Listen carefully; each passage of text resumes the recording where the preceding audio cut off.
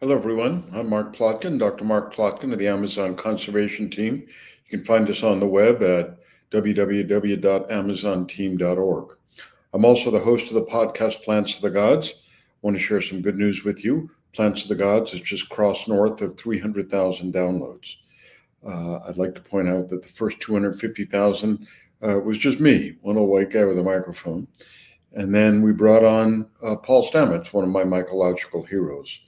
And those of you who know and love Stamets and his work, most famously known for the incredible movie Fantastic Fungi, my job was to get Stamets to open up and tell stories he doesn't usually tell. So if you're really interested in mushrooms, if you're really interested in magic mushrooms, you definitely need to listen to Plants of the Gods podcast, 2 parts with Paul Stamets.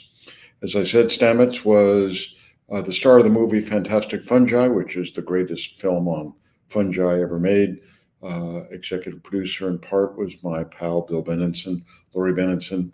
So this is a film that I want to recommend to everybody. And one of the most interesting things about the film Fantastic Fungi is there's a companion volume, which is just as good as the film, with essays by people like Stamets, my pal Michael Pollan, Andy Weil, the famous Harvard physician who was originally an undergraduate ethnobotany student of Schultes. So it all kind of ties together in a really shamanic way. And while I'm plugging my favorite books and movies on fungi, this is my favorite book on medicinal mushrooms, done by my pal Christopher Hobbs. There's lots of mushroom news to share with you. I'm sure many of you have seen How to Change Your Mind, the excellent new Netflix series, 4-part series, hosted by Michael Pollan, based on his best-selling book, How to Change Your Mind. And the second episode is based on magic mushrooms. So again, those of you thirsting for more information, thirsting for more fungi, I highly recommend you check this out. Now, it's always a challenge doing these Facebook Live sessions. And here's why, because there's people that have eaten way more magic mushrooms than I have, and there's people who could hardly tell a mushroom from an angiosperm, a flowering plant. So my challenge is to address everyone so we all come away with something to listen and learn something new. But one thing that I want to do at the outset is ask everybody where they're dialing in from, because that helps us frame the conversation and the questions. So please put in the chat where you're dialing in from. And also, this is a conversation, not a lecture. So feel free to put in there where you want to hear more or less, more about ergot fungi, less about psilocybe, as unlikely as that seems. So with Plants of the Gods, we're trying to cover entheogenic substances, primarily plants. I'm an ethnobotanist, not an ethnomycologist. That is, I study how indigenous peoples know and use plants for healing purposes. Certainly psychedelic purposes, hallucinogenic, entheogenic purposes is one, but there are other medicinal purposes for plants that aren't psychoactive. That's what makes this field endlessly fascinating. And as everyone knows, we're now in what's being called the Psychedelic Renaissance, because Western medicine has suddenly woken up to the idea that, hey, these indigenous healers, these shamans, these curanderos, these medicine women know stuff that Harvard and Yale and Cambridge and Oxford educated PhDs and MDs don't know, or are beginning to know. They're late to the party. So for an ethnobotanist, the idea that somebody who is pre-literate, somebody who doesn't wear any clothes, knows a lot more than a Harvard MD or PhD is old news. But we're happy to welcome aboard these scientists who are realizing the importance of this work. And that I want to give a shout out to people like Charlie Grobe at UCLA, Dennis McKenna, who really kept the flame burning through the dark period that we're just emerging from, where these drugs were not only shunned, they were looked down upon and made illegal, due in large part to Nixon's war on drugs.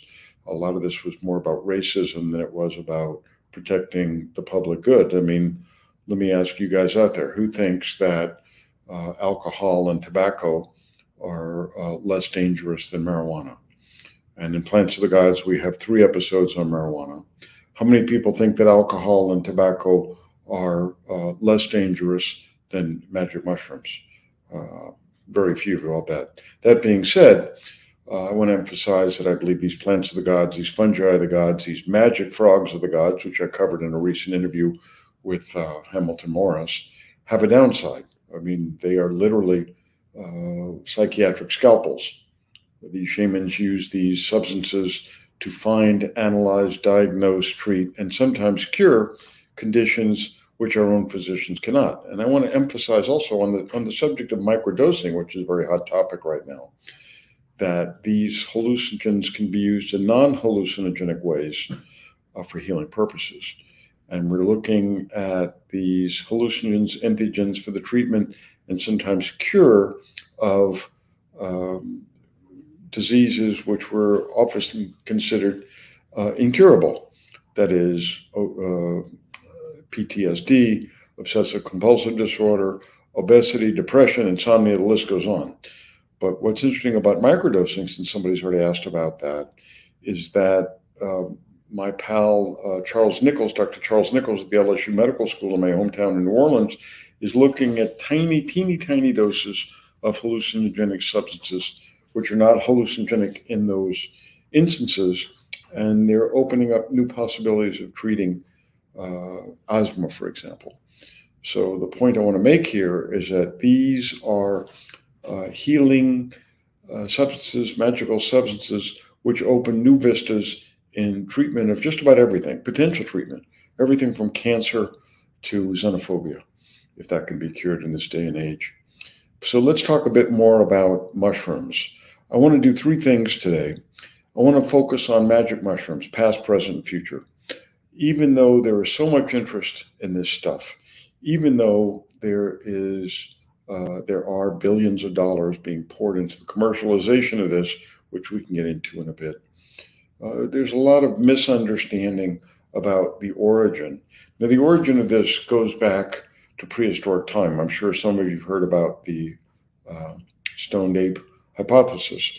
An ethnobiologist, the late Terence McKenna, suggested that 100,000 years ago, when primate brains expanded to the capacity that we enjoy them, that this was when these primates, our ancestors, discovered magic mushrooms. There's a competing theory called the stoned ape theory, which is that our ancestors fed on fruits. The ripest fruits fall from the tree. They're full of sugars. They're the sweetest, but those sugars begin to ferment. So were these monkeys getting high, or were these monkeys getting drunk? I vote for both. But that is much debated in the scientific community. Now, I was a student of Richard Schultes. Richard Schultes is a seminal figure in the Psychedelic Renaissance. He played an almost Zelig-like role. He started his work in college, studying peyote amongst the Kiowa peoples in Oklahoma, then went to Central America, southern Mexico, the state of Oaxaca, which I'm going to talk quite a bit about. And there is, with the Mazatec in the village of Huautla de Jimenez, he discovered magic mushrooms. Now, Schultes was always the first one to say that ethnobotanists don't discover anything, that our indigenous guides and teachers teach them to us. So I always say discover, set off in quotation marks. And it was Schultes' work which led to the widespread interest and use of psilocybin, which my buddy Paul Stamets has called the Einstein molecule. So powerful and so useful is psilocybin for so many things that it's really almost causing a one alkaloid revolution in Western medical science. And I want to delve into that deeper because as a student of Schultes, I had a front row seat, a 50-yard line seat at what was going on. I worked in the Harvard Botanical Museum, first as a student, then as a researcher, and I worked long and closely with all these key figures. I knew Hofmann, I knew Gordon Wasson, who was often called the father of ethnomycology. So let's talk a bit about the discovery of mushrooms for therapeutic purposes. Now, the Spanish chroniclers 500 years ago, during the conquest of the Aztecs, recorded quite a bit of the Aztec use of magic mushrooms in their ceremonies. Interestingly enough, as the church took over and tried to vanquish all indigenous beliefs and plant use, there's a great quote which has been attributed to an anthropologist called J.S. Slotkin, but further research, and I covered this in the peyote episode of Plants of the Gods. I think actually it was stated by Quanah Parker, the great Comanche war leader. And he said the reason that Westerners and Western religious leaders are so threatened by the use of these plants and fungi by indigenous peoples is that the white man goes into his church meeting house and talks about Jesus, and the indigenous person goes into his or her teepee, takes peyote, and talks to Jesus. So the Spaniards, trying to beat, literally, Christianity into the Indians, did not want them using peyote or magic mushrooms. So successful were they at seemingly extirpating this practice that for a long time, hundreds and hundreds of years, Western researchers couldn't find any proof that indigenous peoples were in fact using mushrooms for divination, that is, looking into the future, looking into the spirit world for healing purposes. And there was a very famous and very well-regarded botanist, ethnobotanist. An ethnobotanist, a person who studies the use of plants by local peoples.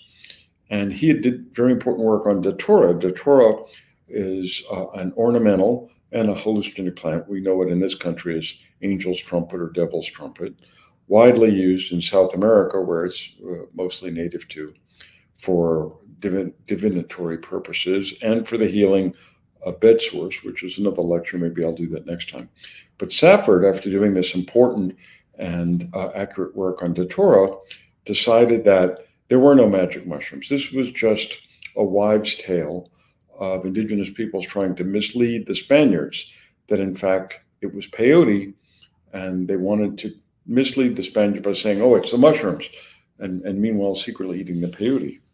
But Schultes, my mentor, who when doing his research on peyote was working in the herbarium. Schultes did his research in the Harvard herbarium primarily. He's a Harvard man, but he's down in Washington working in the herbarium there, and found a curious note attached to a peyote specimen by a fellow named Blas Pablo Reco. Reco was an Austrian who had moved to Mexico, had a great interest in plants. And this note said, the indigenous peoples of Mexico in the South are in fact using mushrooms for hallucinogenic purposes.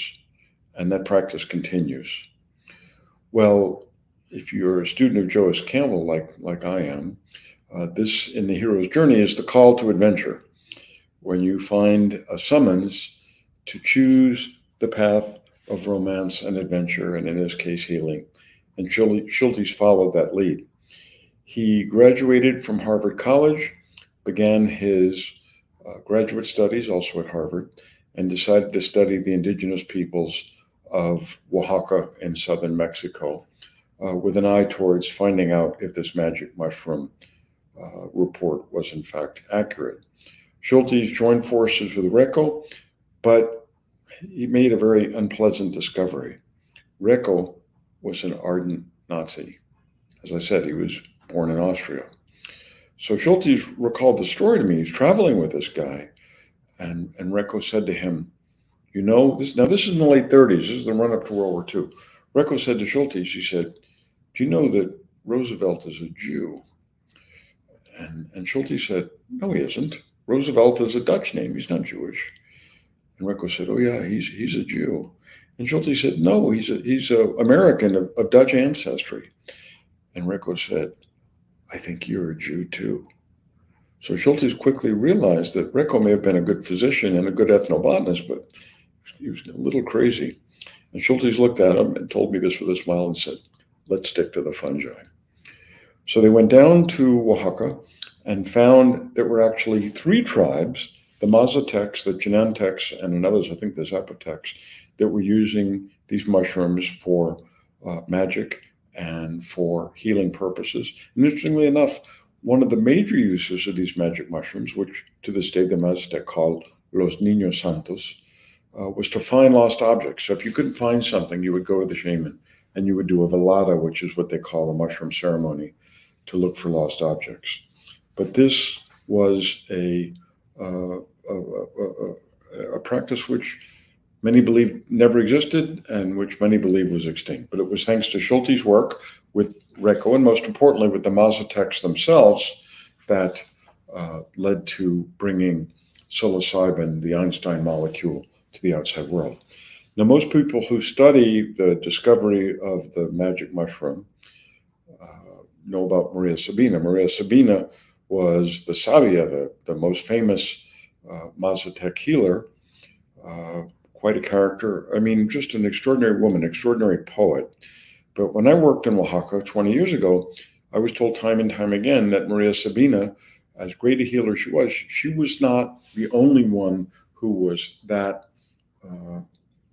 accomplished, that there were other shamans who were as good as her. I had the great honor and pleasure of working with Doña Julieta who was considered María Sabina's equal. I mean, this isn't a contest, right? But the point being that often there is not one shaman who predominates, that there are several who reach this great level. And María Sabina was a poet. Now, Gordon Wasson went down there and recorded her velada, her ceremonial chants. And let me read you my favorite quote of hers, recorded by Wasson in Mazatec, translated to Spanish, translated to English, to show you what an extraordinary poet this woman was.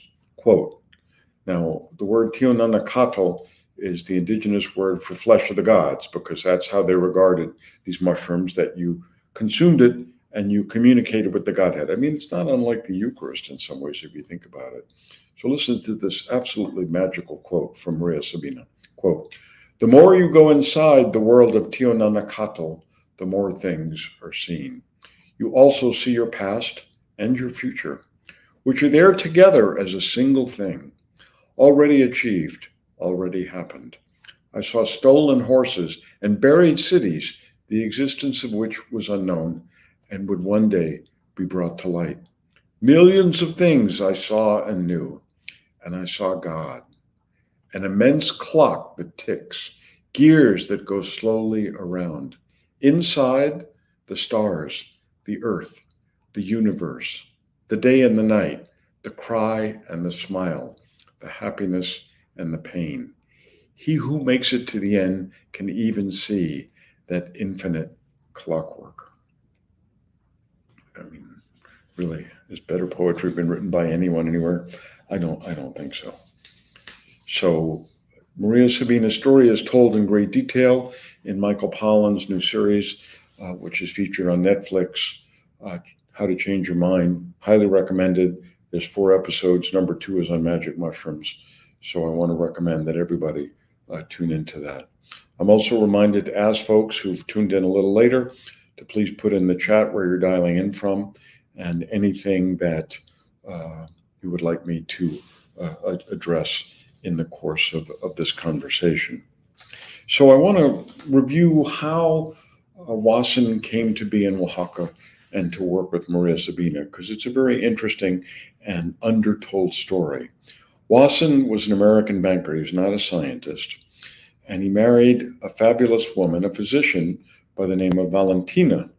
So Valentina Wasson was a Russian physician married to an American banker. Here they are. I believe this was actually taken in Oaxaca. And I think one of the sad aspects of this story is that Valentina never got the recognition she deserved.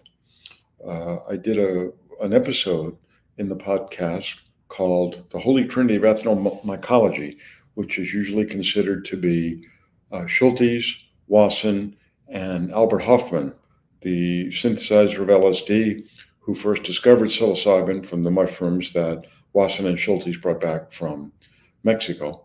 But I tried to make the point that if we really want to be fair, it shouldn't be a holy trinity. There's 5 people that deserve equal credit, and Valentina Wasson and certainly María Sabina deserve at least as much credit, if not more.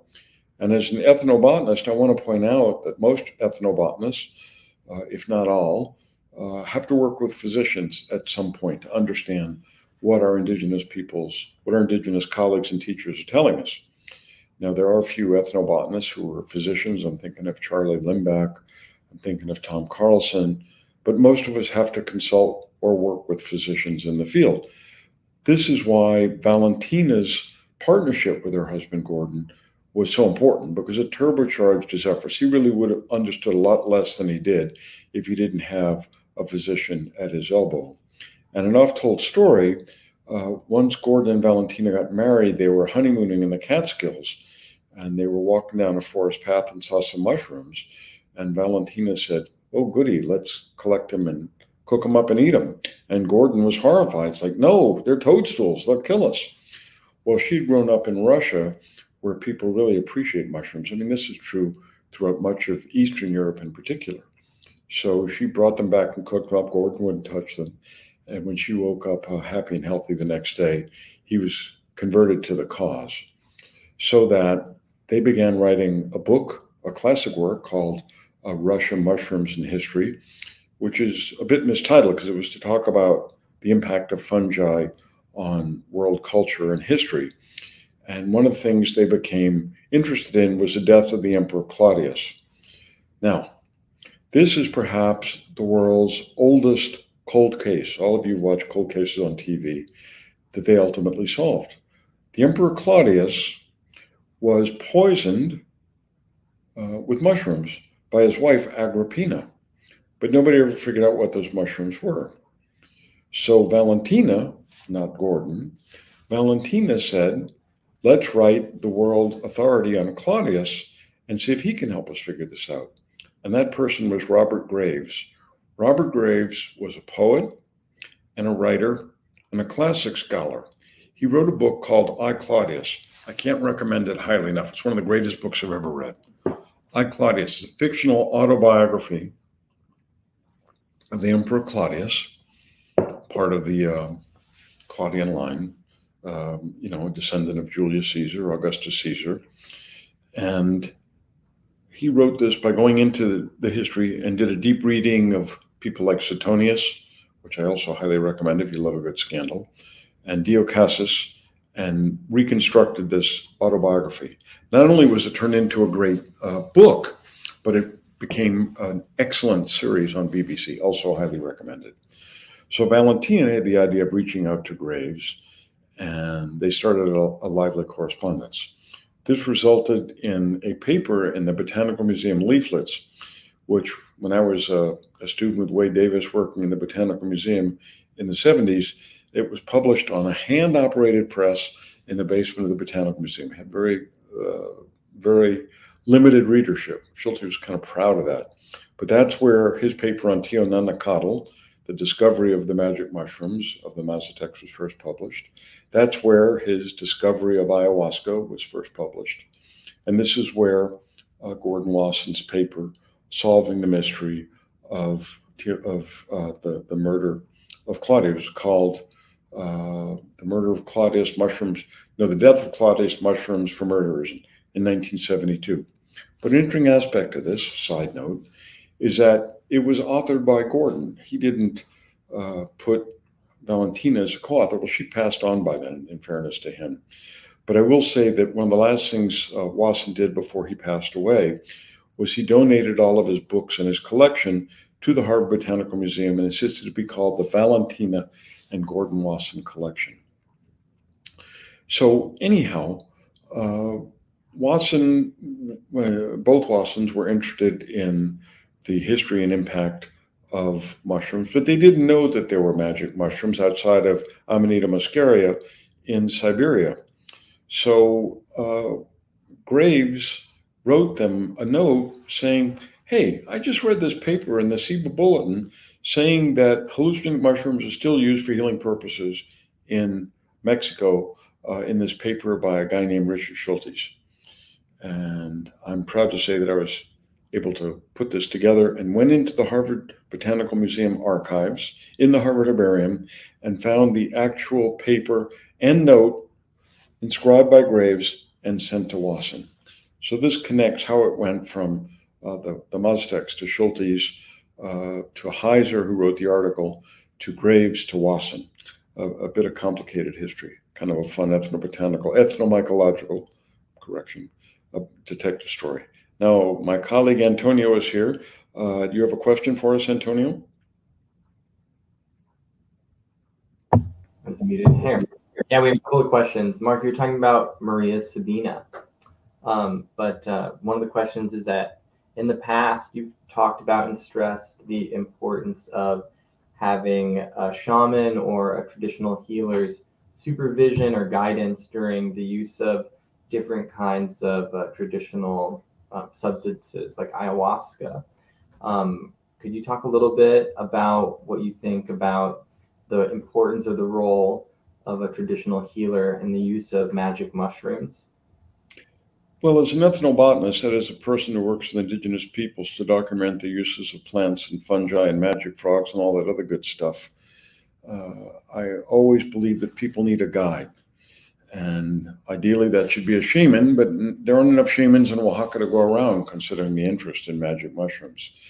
But there are a growing number of guides who will lead you through these journeys and make sure you don't get in trouble, or if you do get in trouble, they help pull you back.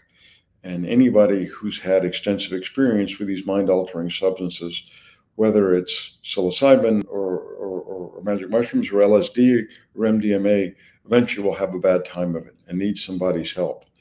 So some people seem to have the idea that, ayahuasca is dangerous and magic mushrooms are fun.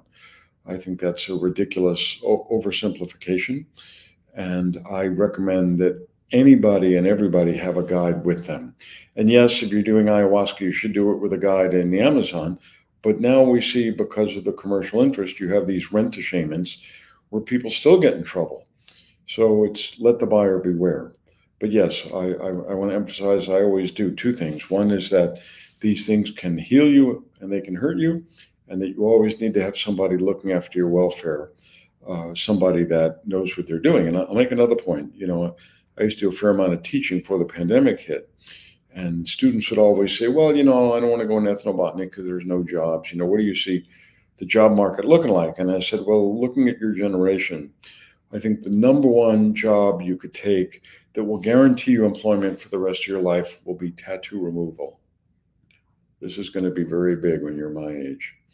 Number two is hallucinogenic guide, because the demand is only going to grow and the supply of guides is very, very, very limited. So when you look around and you see programs like the one at Johns Hopkins, which was specifically established within the medical school, sponsored and inspired in part by my pal Tim Ferriss, you see that there's programs now at the Imperial College in London, Harvard, Yale, UCLA. These programs are sprouting up everywhere. And as we integrate these successfully into Western medicine, we're going to need people to help lead other people through it. The doctors are never going to have enough time to train to do this on their own. This is a huge market, and it's only going to get huger as we move forward. Other questions? Yeah, we have time. If we have time, let's do another one. So I'm Antonio from the Amazon Conservation Team. I work closely with Mark in our work to help protect the Amazon in partnership with indigenous peoples. And the next question is a little bit more relevant to ACT, which is, what do magic mushrooms in Mexico have to do with conservation of the Amazon? Well, it's an excellent question. I don't know who came up with that, but it speaks to the heart of what we're getting at, which is it's all the same thing, because protecting indigenous wisdom and fungi and plants in Oaxaca is as important as doing it in the Amazon. And I find it a bit frustrating with all this emphasis on hallucinogens. Everybody's talking about psilocybin and ayahuasca. Well, what else is out there? Nobody knew there were magic frogs until Lauren McIntyre found them when I say nobody, no non-indigenous person, on the border with Peru and Brazil in 1969. And when Schultes was working in Oaxaca, he had no idea that there was a hallucinogenic mint, which is what Salvia divinorum is, which is a totally wild and wacky chemical, unlike anything ever seen before. Albert Hofmann himself, who discovered and synthesized LSD, couldn't figure out why this plant was so hallucinogenic. So there's more stuff out there. The point being that all species offer some sort of therapeutic potential somehow.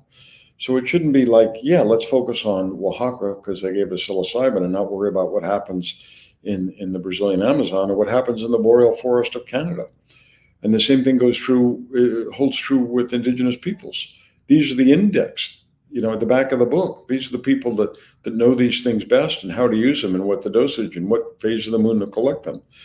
So it is not just about one state and one mushroom. And if you read any of Paul Stamets stuff or Christopher Hobbs stuff, you see that mushrooms might save the world. I can't point to any other group of organisms that seems more promising.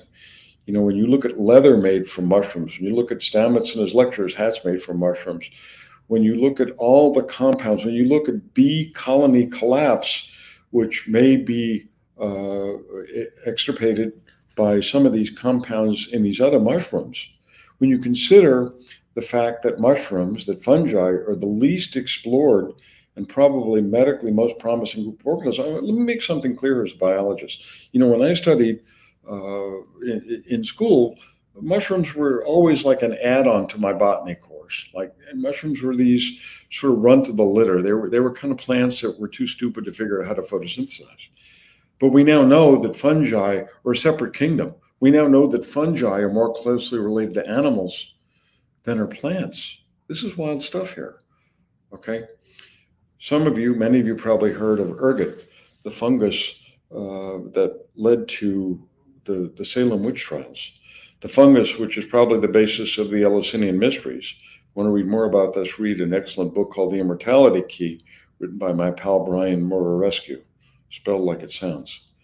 But my colleague Glenn Shepard, who's one of the greatest ethnobotanists in the 21st century, living with indigenous peoples in the Peruvian Amazon for years and years and years and years and years, was shown a fungus called piri-piri, which does everything from improve their ability as jugglers to help in difficult childbirth, which is the original use of ergot, and which some ergot alkaloids, that is, some chemicals extracted ergot, are still used for today. This is covered in an episode of the Plants of the Gods podcast. Well, when they looked at it in the laboratory, piri-piri yielded 7 new ergot-like alkaloids. So even stuff we know well is yielding new stuff. And remember that it was ergot which was being studied by Albert Hofmann, and he was trying to synthesize, weird and different versions of it to see if they'd have therapeutic effects. The 25th thing he created, inspired by the ergot alkaloids, was LSD-25. So even when you find something new in nature, which may or may not be useful in and of itself, it could teach us new things about the human nervous system, could teach us new things about the human brain, can inspire us to create semi-synthetic chemicals, which could have very important therapeutic or even industrial uses. So that's why it's such an exciting time to be studying this stuff. Other questions?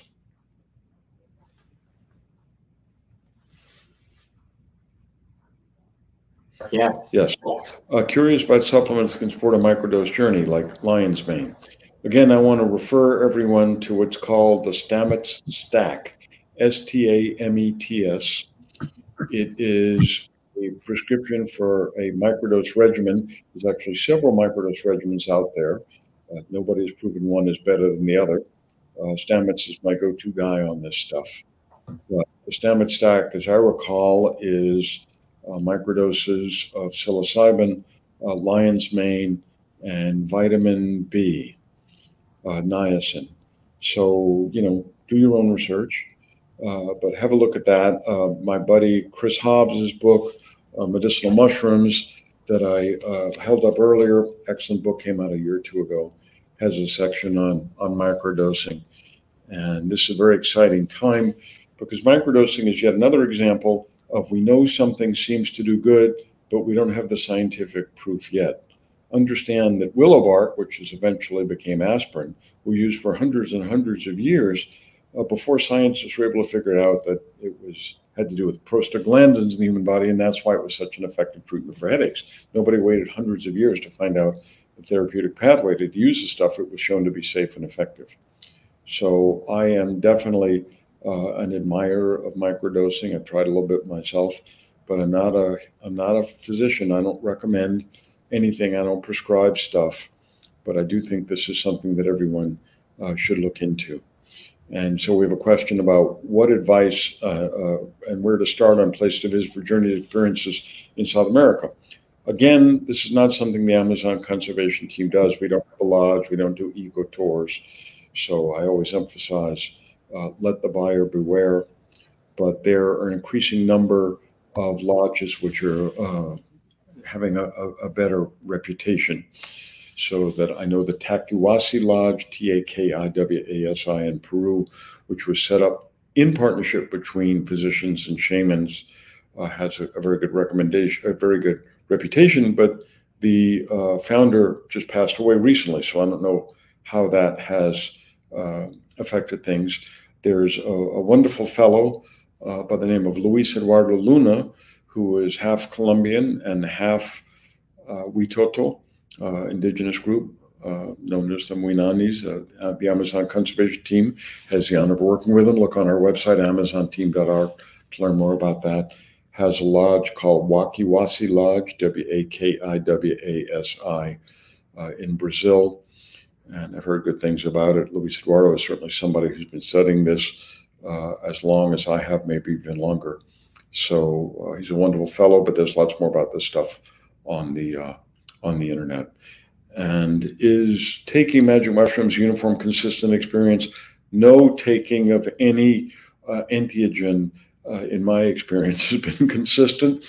I was working with a Siona shaman, 92 years old, he was proud to point out, and he gave me a glass of ayahuasca to drink. It was like a coffee cup. I mean, I thought, this is going to kill me. And I took it and had a very profound experience. This is with my partner, Liliana Madrigal, a group that we work with, the Sionas in the Colombian Amazon. And then a couple of days later, he said, okay, now we're going to do it again. Drink this. And he poured out the same liquid, hardly enough to cover the bottom of the coffee cup. And I was like, come on, you know, I've been around the block here. You can give me more. It's like, no, do it. And I had the same experience in terms of profundity based on something which scientifically makes absolutely no sense. So that's why so much of this is science and magic.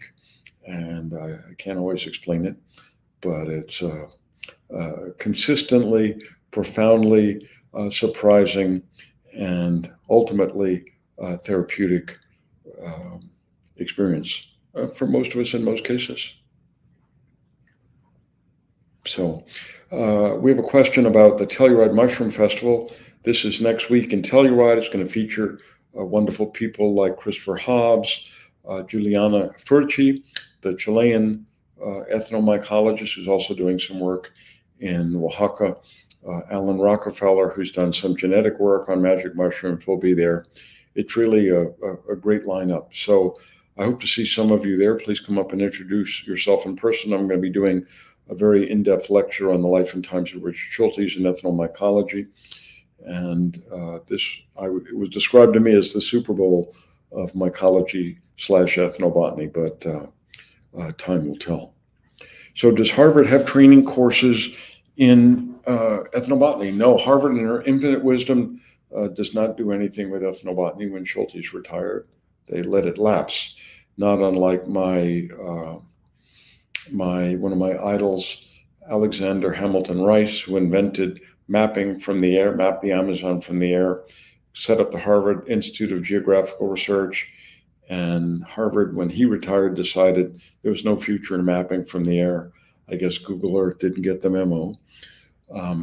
But once again, Harvard in their infinite wisdom let this lapse. You do now have work at the Harvard Medical School in terms of integrating psychedelics into Western medicine. They're doing great stuff there, but they've really dropped the ball on ethnobotany. Other questions? How does psilocybin and magic mushrooms differ from ayahuasca? I wish I knew the answer. I mean, I wish I could say, oh, psilocybin is this and ayahuasca is that. I can't. I mean, Schultes wrote a classic paper saying when he asked his indigenous guide about ayahuasca, the guy said, well, if you take the stuff from this part of the vine, you see jaguars. If you take this part, you see anacondas. If you take this part, you see landscapes. And it was talking about the same plant. So no, I can't give you a difference. There's a chemical difference. I mean, psilocybin is the basis for the magic mushrooms. We know the molecule well. Ayahuasca, as I point out in my book, Amazon, my most recent book from Oxford University Press, ayahuasca is a plant and it's a potion, because ayahuasca, when you take it in the Amazon, is always the ayahuasca vine with another plant, chacruna, a psychotrop from the coffee family, complex chemical interaction I won't go into now. But we also know there's 100 different plants that have been recorded, and that means there's others out there, that shamans use as ayahuasca admixtures. One of the shamans that I've worked with the most in Colombia regularly uses brugmansia, which is full of tropic alkaloids, which scares the hell out of me, but he knew what he was doing. So these are complicated questions. I think in this sense, we have to consider psilocybin more straightforward. But even in my experience with psilocybin, which is much less than with that of ayahuasca, the experience has never been the same. Antonio? Yeah, Mark, more questions, but one's about the podcast, Plants of the Gods. Do you have any future episodes planned that will deal with mushrooms? Yeah, I want to do one on Amanita muscaria. Many of you know Amanita muscaria. It's been called the Santa Claus mushroom. It's easy to find on the internet. It's bright red with white spots. It was traditionally used by Siberian healers, and many have called Siberia the cradle of shamanism, that shamanism was born there and then brought across the Bering Strait to the Americas. I happen to think that shamanism is ubiquitous in these hunter-gatherer cultures. It wasn't invented in Siberia. But nonetheless, it's a great story, because not only do the Siberian shamans use this for the purpose of healing and divination, the reindeer have been recorded eating these mushrooms.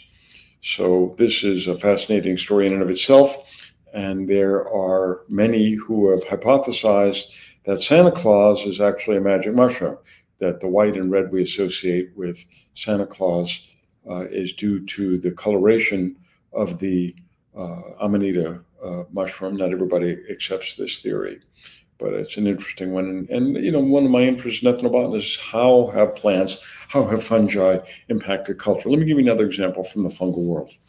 Okay, we all know that wine is made from grapes, but the sugar in the grapes is turned into alcohol by yeasts. Yeasts are fungi. Now, I did a paper, it's on my website, markplotkin.com, called The Medical Ethnobotany of Wine in the Ancient World. And I set out to prove that wine was the most important plant, other than the cereal grains, that is wheat and corn and things like that, in terms of the impact on human culture. Here's one example. Wine was the original antibiotic, because wine does kill bacteria. This is before, the advent of penicillin.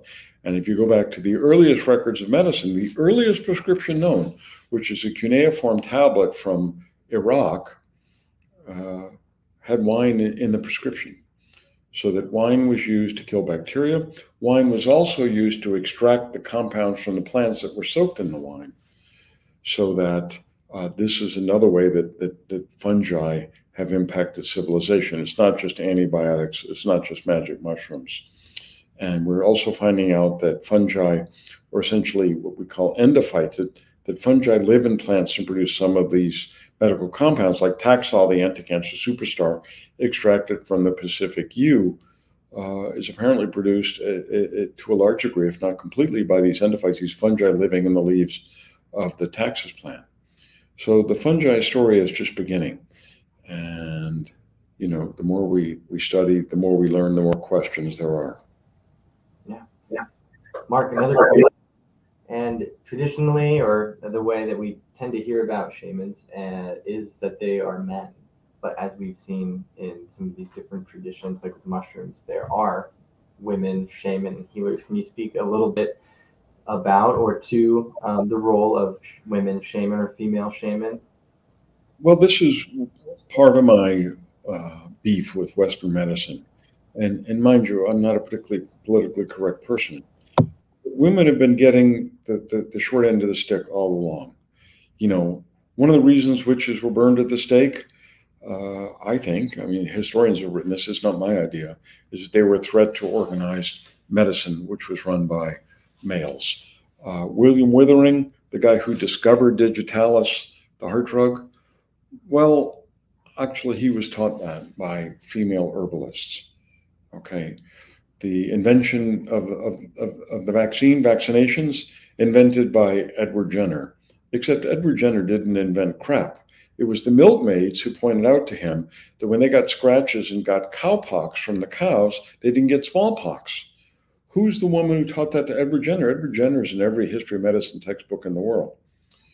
So we see the same thing with shamans. Now, we'll say this, that in these hunter-gatherer cultures, in these indigenous cultures, I've had the honor and privilege to work with, there tend to be very few women shamans. Why? Because women, like everywhere else, are doing most of the work.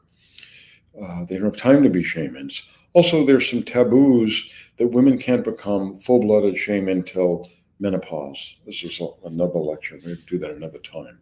But in the Shipibo culture, in the Peruvian Amazon, some of the great paramount shamans are women. Amongst the Mazatec, most of the paramount shamans are women, but not the only ones. So that you do have female herbalists in every tribe I've been with. And that herbalists are women who tend to focus on plants that are useful for treating children's ailments and female problems, whether it's problems in childbirth, menstrual problems, stuff like that.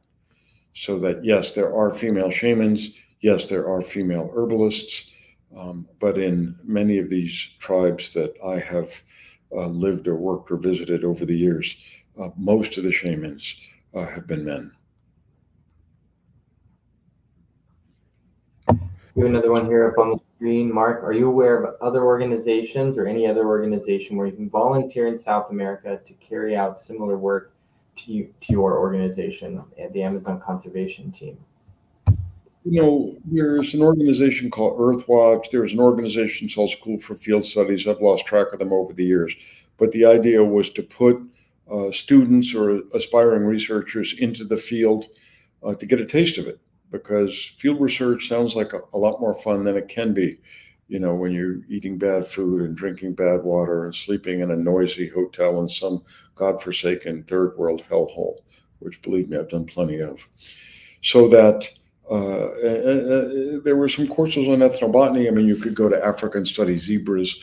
You could go to the Gobi Desert and do paleontology. These are great ideas. I don't know the status of those organizations these days. I mean, when I was in college, junior year abroad would send you to an exotic place like England. You know, now you have programs in countries that didn't even exist when I was in college. So I would look into that. I mean, if you're affiliated with a university, or even if just check university websites, because some of these programs are not just for students or for alumni or people living nearby. But yes, there are many courses like this now. Way more than, you know, decades ago when I was back in school. And I always think if you really don't know what you're doing, start out in a program which is going to look after you and keep you out of trouble. You're not going to make any of the mistakes that those of us who did this without the benefit of a program or a good mentor made that seemed unnecessary in retrospect. So yes, I encourage people to go down there with a program, get a taste of it. Now we have a question about tobacco. Yes, I will be doing an episode on tobacco. It's such an incredible plant. Talk about a plant that heals and a plant that kills. I mean, that's tobacco par excellence. I'm most interested in the shamanic aspects. I'm not interested in the cigarette trade per se. That's not in my wheelhouse. But I will tell you that when I was in the Xingu, which is this incredible indigenous herb that our colleague Antonio has worked in, that one of the great shamans gave me something to smoke, and it was a tobacco, but to call it a cigar is not to do it justice, about this long. This long. And I smoked it. I got quite a buzz from it. And then afterwards, we were sitting around talking, and I said, do you guys get, like cancer and diseases of the lungs from smoking this stuff? And he goes, no. And I said, why not? And he said, because we purge. In your culture, you never purge. You never get the bad stuff out of your body. If you go through life, you ingest a lot of bad stuff, whether it's pollution or pesticides, whatever. And we always purge. And he said, I'll show you what I mean. Come by in a couple hours. So I came on and he said, here, drink this. Well, the stuff tasted like soap. And I puked my guts out. And he said, now that's a purge. Any other questions? Okay. Well, I want to give another example of the shamanic aspects of all this and the story of how these magic mushrooms came to the fore. That when Harvard was building its herbarium for fungi, which is separate from its herbarium for plants, the Harvard herbarium is for flowering plants, what we call angiosperms. The Farlow herbarium is where they keep their fungi specimens, one of the largest in the world, over 1 million specimens. So in raising the money to build the Farlow herbarium, they went to a fellow whose name's probably familiar to you, J.P. Morgan Jr. J.P. Morgan Jr. was one of the biggest, most important, wealthiest, successful bankers in the world at the time. But the reason they went to J.P. Morgan Jr. was at Harvard. He studied business, but his minor was mycology. So he studied fungi. So J.P. Morgan Jr. underwrote at least a part of the Farlow herbarium where the mushrooms were stored. Now, Gordon Wasson was originally a banker. As I said, he was not a scientist. And he was working for J.P. Morgan when he got sent the paper for Robert Graves that clued him onto Schultes' work that proved that there were mushrooms in use in southern Mexico. So Wasson was working for J.P. Morgan, who underwrote the Farlow herbarium, which still stands at Harvard today at the foot of Divinity Avenue, and that is where Schultes and Wasson's mushrooms are stored. So it's one of these shamanic circles. Any other questions? Well, I want to read a story which I think gets back into this shamanic aspect. Mark, you do have a question up on the screen. Before you hop into that, we have a few minutes left here.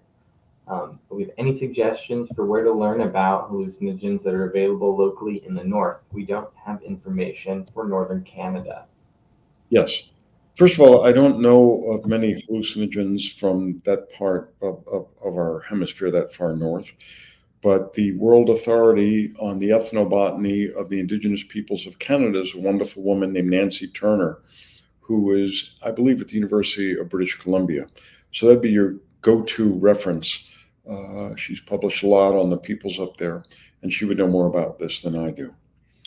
So I want to conclude with a story, and that is about Wasson in Oaxaca. Wasson went to Oaxaca in 1953. The indigenous peoples were not very interested in sharing the information with him. They were not interested in inviting him to participate in the ceremony.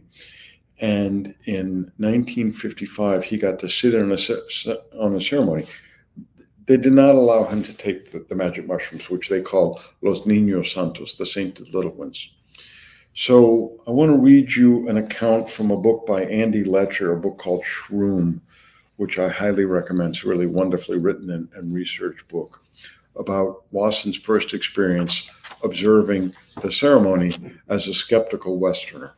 Quote, late in the day, after much fruitless searching, during which the taciturn Mazatecs proved more than a little reticent on the subject of the mushrooms, the Wassons discovered, to their surprise, that their local guide was himself a shaman.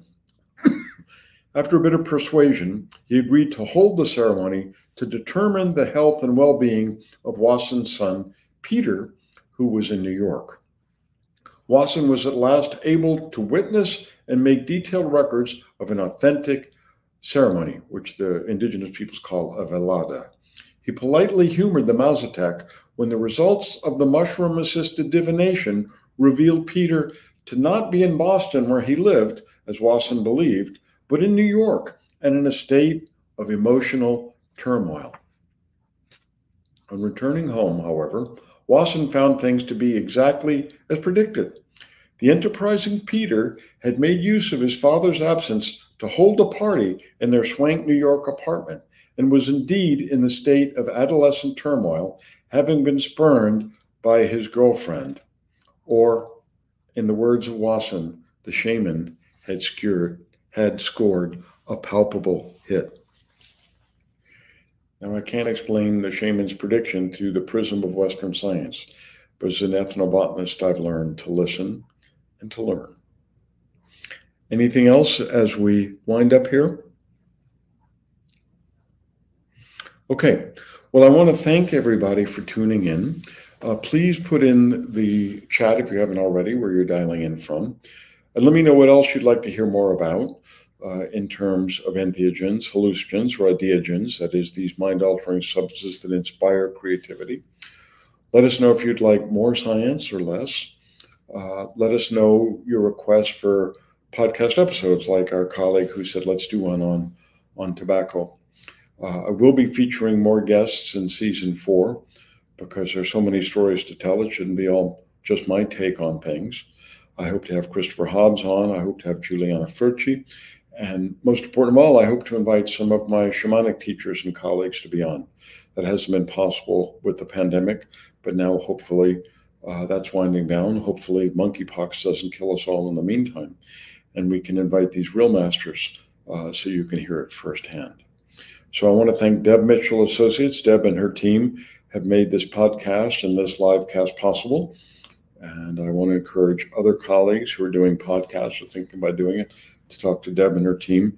They've helped us bring Plants to the Gods to over 300,000 people. I want to thank my team at the Amazon Conservation Team, particularly Antonio and Kenza, who have been my wing people. Is that a word? Wingman and wingwoman? I'm not sure. To bring you this message in a timely fashion. So check out our work at the Amazon Conservation Team, amazonteam.org. Check out my personal website, markplotkin.com, for more of my writings on these topics. And subscribe to Plants of the Gods. And if you like what you hear, please give us a good reading and recommend it to others as well. So thanks to everyone. Happy trails.